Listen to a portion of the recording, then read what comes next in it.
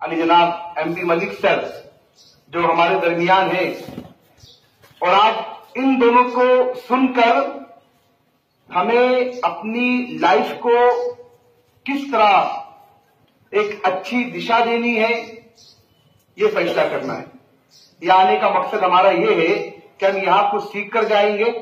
इसलिए जो जमाल सर ने आपको अभी बताया, मैं फिर उसको रिपीट करूंगा कि आप अगर अभी भी हमारे मोबाइल ऑन है तो बराए करम आप अपने फोन साइलेंट कर दीजिए। कुछ देर के लिए आप अपने फोन से दूर हो जाइए, किसी का फोन उठाने की कोशिश मत कीजिए। इसलिए कि हो सकता है जिस वक्त आप सोचे कि यार मैं जाऊं, और उसी वक्त कोई ऐसा जुमला या कोई ऐसा सेंटेंस कहा जा रहा हो जो आपकी लाइफ को चेंज कर दे, जो आपकी मौजूदा परिस्थिति, परेशानियां जिसमें आप घिरे हुए हो और आपको कोई रास्ता निकल नहीं रहा है।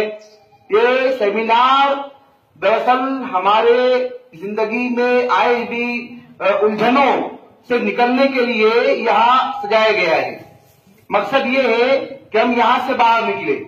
नंबर 2, ऐसे सुनना तो हमको सर से है, लेकिन अगर कोई इस गलतफहमी का शिकार होकर यहां आया है कि ये भी एक ऐसी ही कंपनी होंगी कि हमको बुलाया गया है, पोस्टमार्टम तो बाद में आपके सामने होना है कि इस कंपनी में और अदर कंपनियों में क्या फर्क है। मैं सिर्फ इतना कहूंगा कि अगर कोई इस चक्कर में बैठा हुआ है कि शायद ये भी उन्हीं कंपनियों की तरह है कि आपको बुलाया गया, कुछ समझाया गया, फिर धीमे से आपसे 5,000 रुपये मांगे जाएंगे, 10,000 रुपये मांगे जाएंगे, आपसे पैसा इकट्ठा किया जाएगा। जैसे मार्केट में बहुत सारी कंपनियां आई इन्वेस्टमेंट प्लान को लेकर, और इन्वेस्टमेंट करके वो बाद में रफू चक्कर हो गई।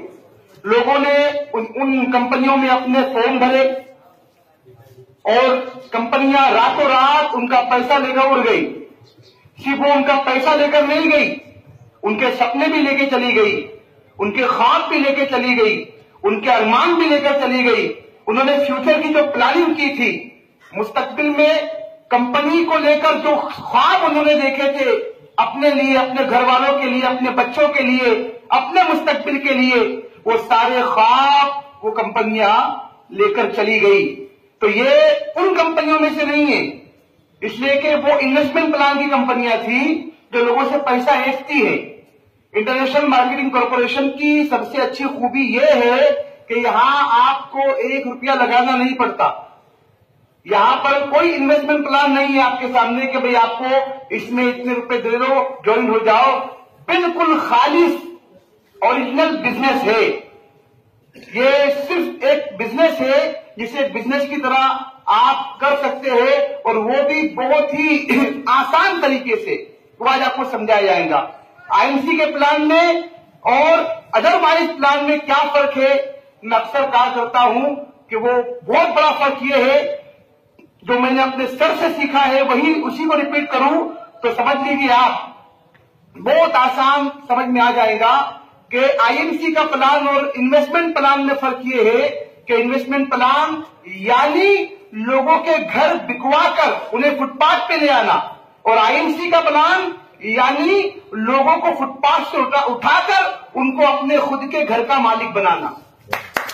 इन्वेस्टमेंट प्लान लोगों की जगह बिकवा देना, लोगों की गाड़ियां बिकवा देना, लोगों की कारें बिकवा देना, और आईएमसी का प्लान फुटपाथ पे चलते हुए, सड़कों पे साइकिल पे जाते हुए आदमी को लग्जरियस कार का मालिक बनाना। इन्वेस्टमेंट प्लान हंसते हुए चेहरे को आंसू दे देना, हंसते हुए चेहरों को रोता कर देना, और आईएमसी का प्लान रोते हुए चेहरों को हंसाना।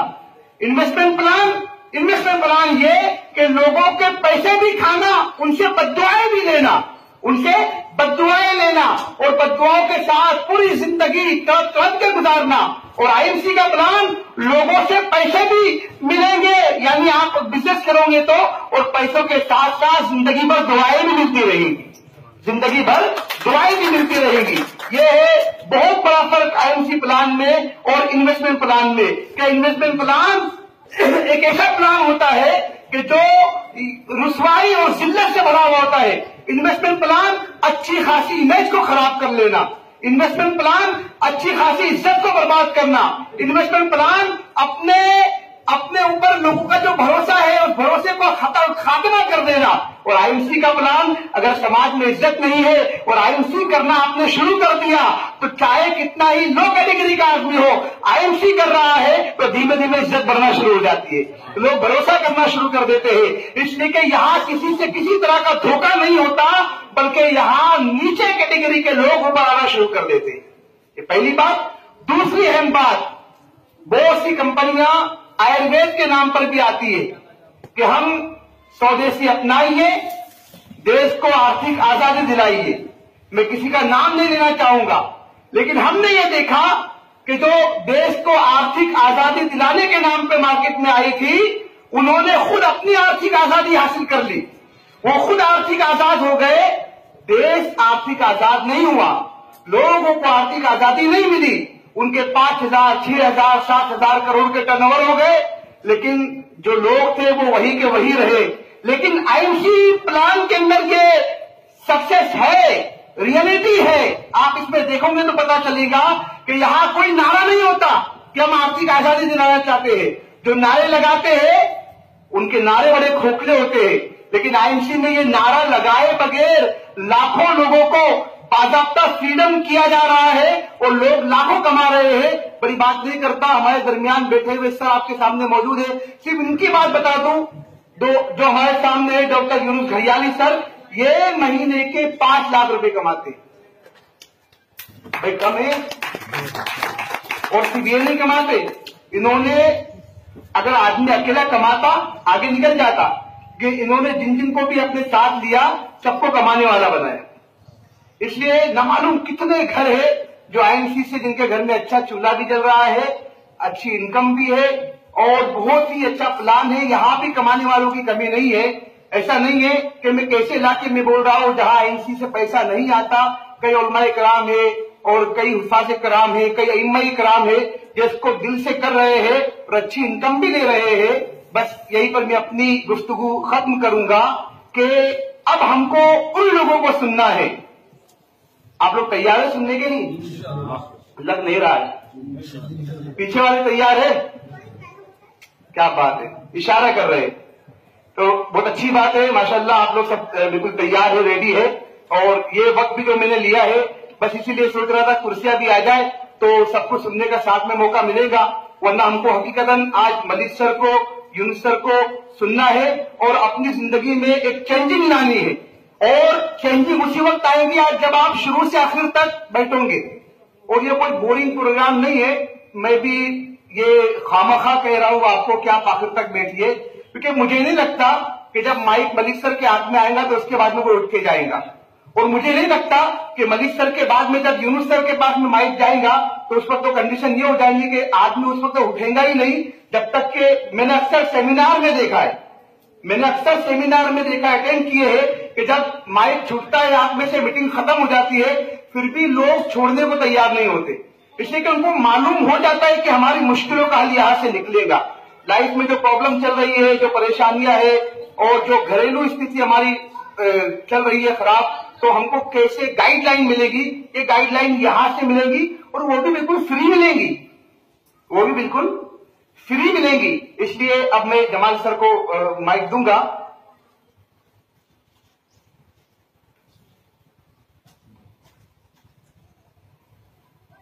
ठीक है, अस्सलाम वालेकुम, गुड इवनिंग।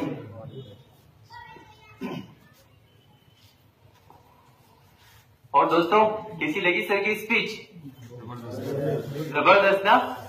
तो यार ऐसा लगा कि आपने अकबर बिरबल की कहानी सुनी। तालियां तो बजाओ, जबरदस्त। ये आपको करते रहना यार, वरना इससे सर बताते, अक्सर मलिक सर बताते हैं कि ताली बजाने का सबसे जबरदस्त फायदा ये होता है कि अगर कोई झोंका भी ले रहा होता है तो वो बिचक के उठ जाता है कि भाई क्या हुआ। तो इसी दमदार ताली आपकी होनी चाहिए। ओके, परफेक्ट, सब रेडी हो? Good IMC. अरे यार बता दिया आपने कि नाश्ता नहीं किया। Good IMC. पीछे वाले तो बिल्कुल लग ही नहीं रहा है कि महफिल में बैठे हैं।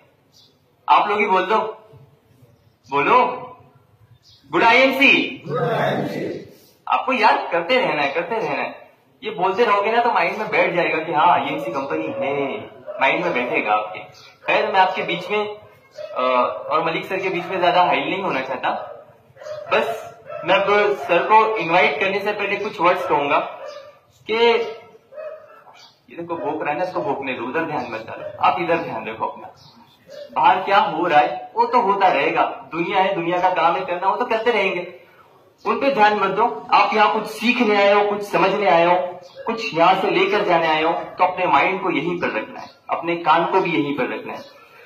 एक्चुअली हमारे सूरत में होता है कि जब इतवार की महफिल होती है, एवरी इतवार, हर संडे को हम लोग मीटिंग करते हैं, तो शायद ही कोई मीटिंग ऐसी होती होगी कि जिसमें बाय चांस मलिक सर बैठे हो और किसी ने डिमांड ना किया हो कि इनको खड़ा किया जाए। आप समझ रहे मैं क्या कह रहा हूँ?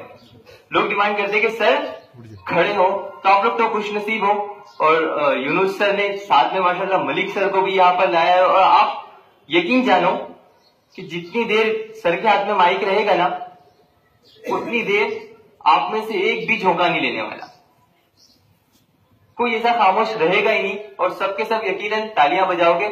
आप इनका इंट्रोडक्शन मैं क्या दूं, आप सुनो और खुद ही फैसला करो कि सूरत से वाकई कोई सर आए थे। मलिक सर, इनके लिए जबरदस्त तालियां हो जाए, मैं इन्हें इन्वाइट करूं।